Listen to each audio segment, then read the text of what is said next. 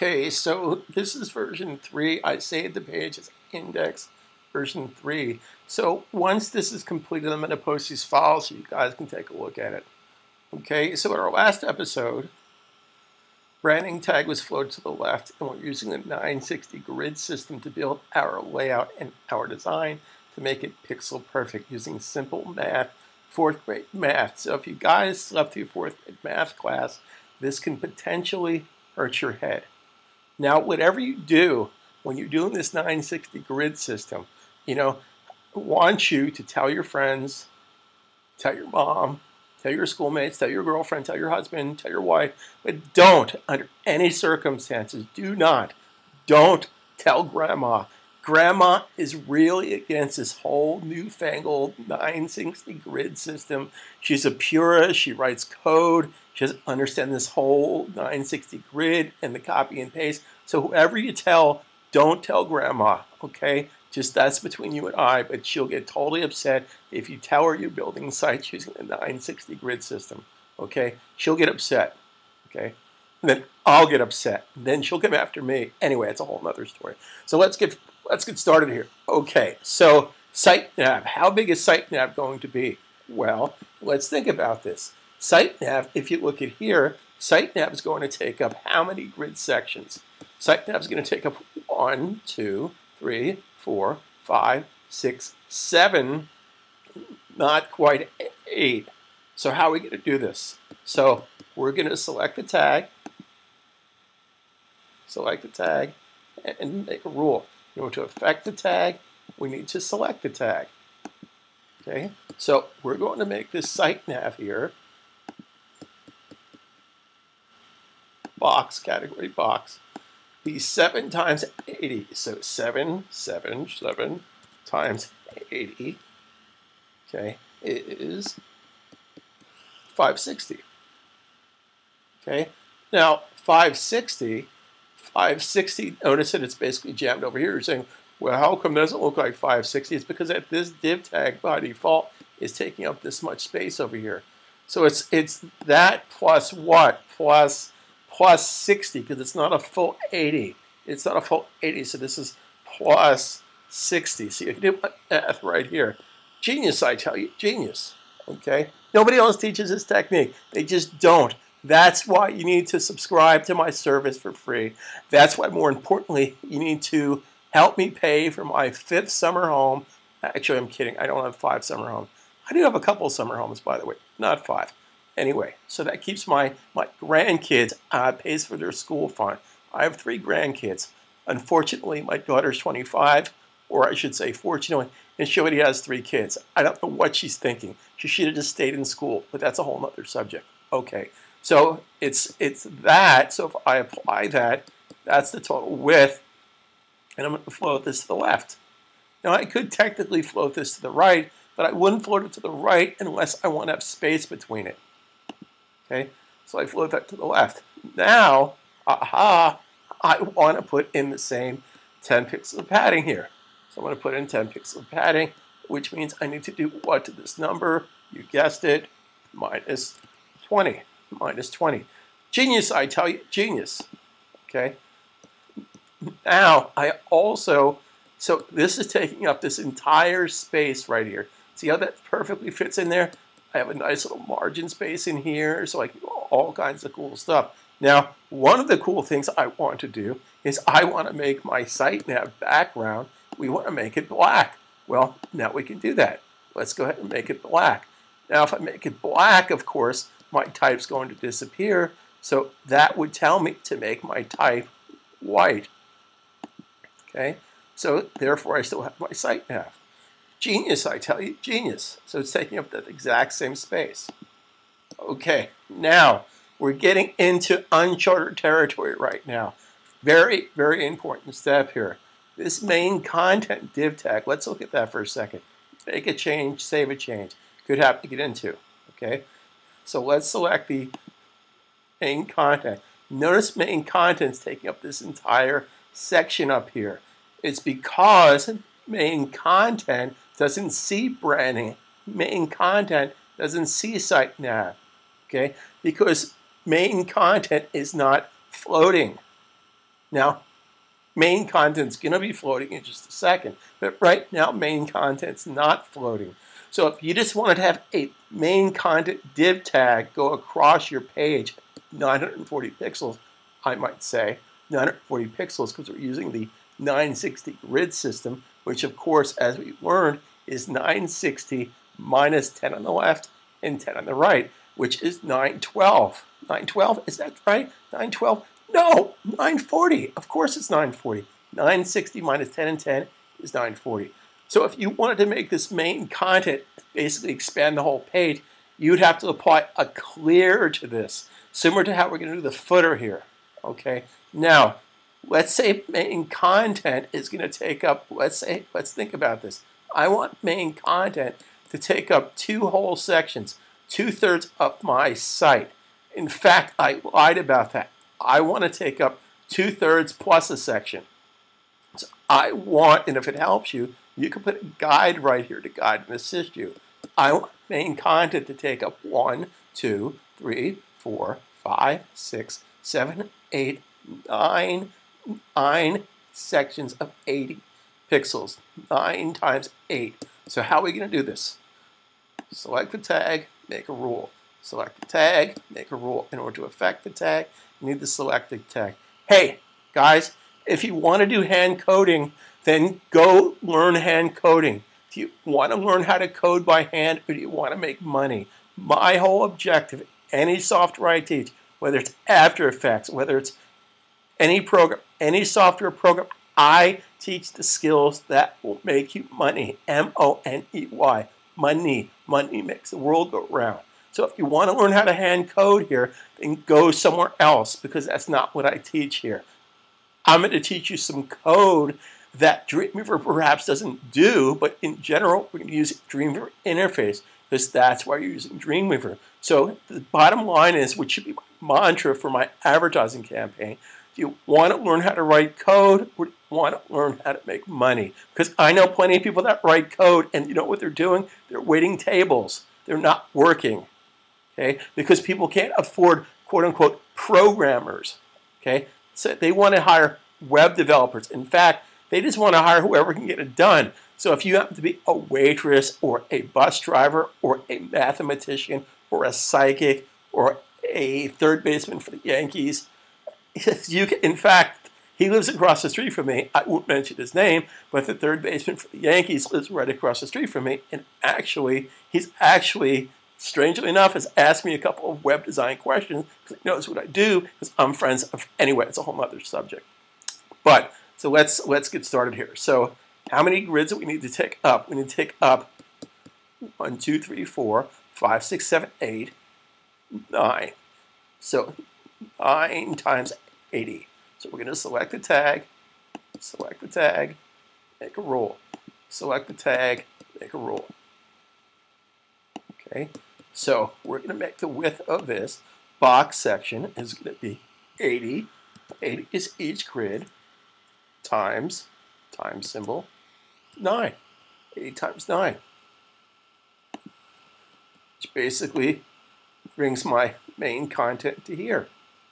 Now, I want to give main content 10 pixels of padding. In fact, let's give main content, just because we can, let's give main content 20 pixels of padding, which means I need to do what to the width? I need to minus what? I need to minus 40 pixels, and we're going to float this to the left. Okay, so now I have main content is floating to the left, and it has padding, and I want to put some margin space. So each grid section here, each column grid, in between column is 20 pixels. I'm going to do minus 20. So 20 pixels to the right, which means I need to minus 20 pixels here. See, you can be a total genius with this stuff if you know what buttons to push. If you know my simple setup of using whole number math. Now, if you want to use fraction math and 3/4 of math, I don't teach that stuff. Just kidding. Okay, so I hit the apply option. Now, just because we can, just for shits and giggles, one of my favorite actors, Christopher Walken, for shits and giggles, we're going to make this background of this particular background for our main content, we're going to make it my favorite orange color. And we're going to give this a white text. Again, just so you can kind of visually see what's going on here. So there's main content. Now notice we haven't given it a height. We're going to let the div tag itself auto adjust to the height. Okay, so now news bar. Simple, simple, simple, simple, simple. News bar. Okay, so select the tag, make a rule. In order to affect the tag, we need to select the tag. So again, I just want to share something with you guys. By default, see, news bar is taking up this entire section here because it doesn't have any properties. It doesn't have any rules applied to it. Without rules, we have chaos. Without rules, we have lynda.com. Just kidding. Linda actually used to teach at my school. She did a couple of seminars at my school in New York City back in 1997. So Linda Wyman is actually a very sweet, very nice person. She's built an incredible empire on training videos. But none of her teachers use my technique because they don't know my technique. Okay? So hats off to Linda for her enterprise, but she doesn't do what I do. Okay? So let's continue here. So this by default is taking up this entire section. So we want our news bar to take up 1, 2, not a full third here. So it's going to take up 1 section, 2 sections plus this. So it's 8 times 2 plus 60. So how do I do that? Well, I select the tag, make a rule. Select the tag, make a rule. In order to affect the tag, we need to select the tag. The tag is selected, so the tag can be affected. Rule number 1 to software. In order to affect something, you have to select something. So we want this news bar to take up 2 times 80. Okay. Now, we could let Dreamweaver do the math, but I assume you know that 2 times 80 is 120? No. 130? No. 2 8s? Oh, 2 8s. 2 8s is 16. Oh, I get it. 280 is 16. Plus what? Plus 60. Plus 60. So that gives us that particular size. Okay? Now, news bar is going to scamper down here to the bottom because news bar, if I wanted to put news bar here, that's where it would go by default. But we're going to take news bar and based on these choices, I just want to share with you a very powerful technique, guys. This is how you get good at software. Okay? Once you're in a dialog box, okay, right now, this is my world right now based on these choices. These are all choices. Choice, arrow key down. Choice, choice, choice, choice, arrow key up. Choice, choice, choice. So once I have these choices, and based on these choices, what do you want to do? Okay, that's how you start thinking the way the software thinks. Think Dreamweaver. Think Photoshop. Think Illustrator. Think After Effects. Think about buying my videos for $109. Think making Robert rich. Well, actually, Robert's already rich. That's a whole other story. Okay, so let's move forward here. So this needs to float to the left. Float to the left. So therefore, it will go over there. How cool is that? It's magic. It's total magic.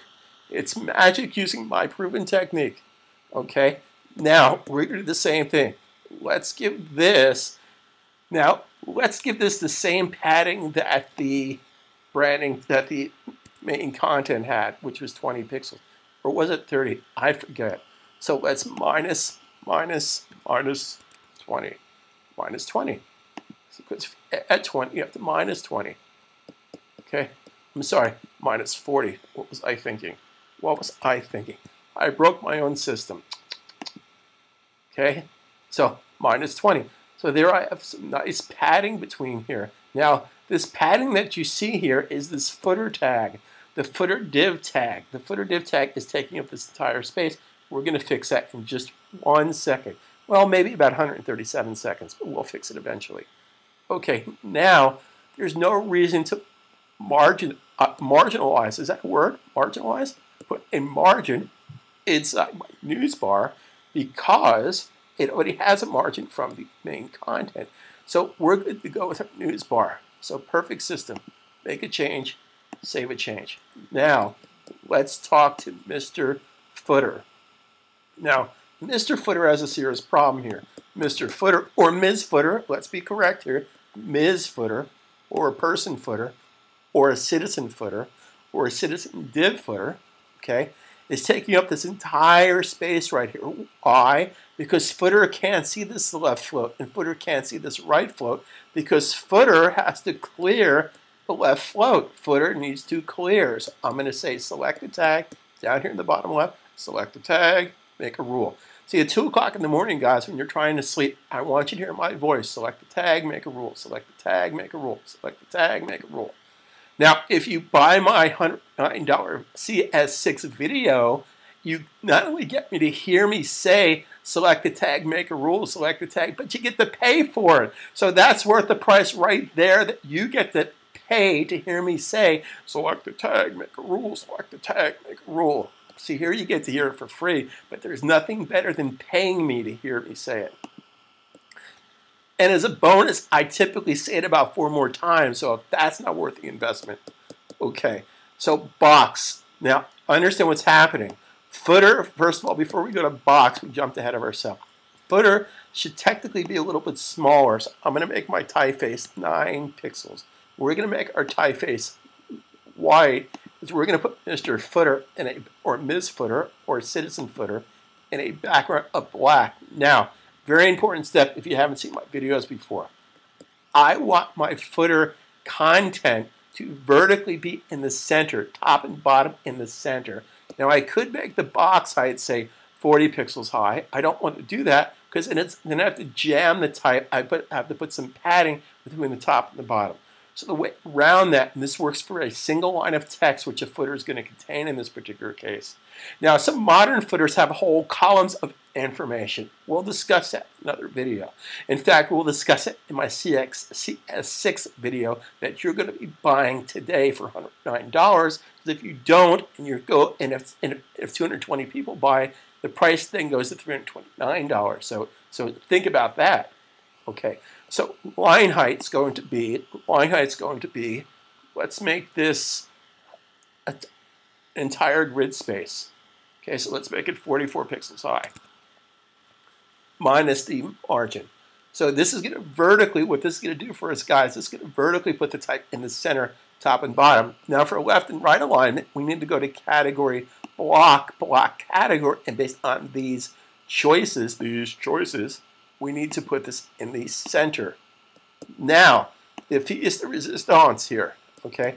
If you go to your box category here, and I hit the apply, I'm actually going to have to go to my box category, but if I hit the apply option, you'll see that footer is not going to behave the way the footer should behave. Because based on these choices here, footer needs to clear the left and right float. Well, actually, there's no right float.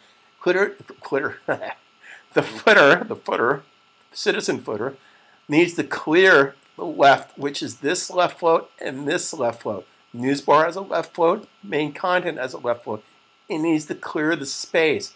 It's kind of like somebody coming and sitting in your chair and you go, what do you mean I didn't see it? What do you mean you didn't see me? I'm sitting in this chair. So footer can't see this and this because they're floating above footer. So footer's taking up this entire section. So footer needs to clear. So if news bar had a right float, then based on these choices, I would clear both. We're just going to clear left. So if I hit the apply option and hit OK, what just happened here? Okay, somehow I had a very strange thing happen there. Somehow when I typed the word footer, I had a space there, so I had to correct that. So to share with you what happened a second ago, footer actually said this, and that's not going to work.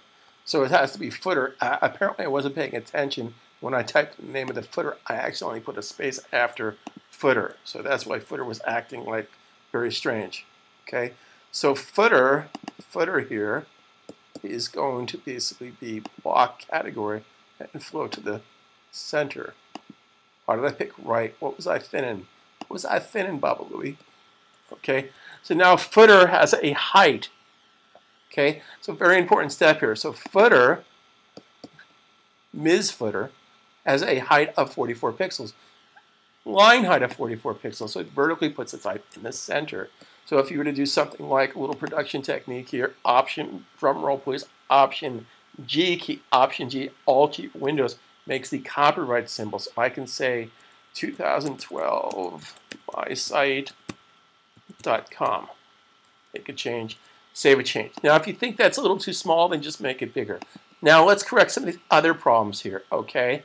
Let's correct the information from the top to bottom here. We don't want these div tags cramming up against each other. Now we could solve this a very simplistic way. We could physically go to the branding tag and give that margin space, and then go to the site nav and give that margin space. Why don't we just do something very, very simplistic here? We already have a div tag rule when a div is inside of a div. So rather than reinvent the wheel here, why don't we just double click our div tag when a div is inside of a div and simply say the box margin space is outside the box, margin space is outside the box, padding space is inside the box. So from the top to the bottom here, so if we say top 10 pixels, well, we don't want to do 10 pixels from the top, because that's going to basically do 10 pixels to the top of here. What do we want to do? We want to do 20 pixels from the bottom, because that's each grid section here is 20 pixels. Okay, so there's our solution, there's our problem. Okay, so right there it's a perfect grid system of 20 pixels to the left here, 20 pixels top and bottom. So in our next video we'll fill in the content and finish off this bad puppy. So we'll talk to you soon. Again, I can't emphasize enough, guys, how important it is that you get a hold of my CS6 videos that are going to publish and be launched.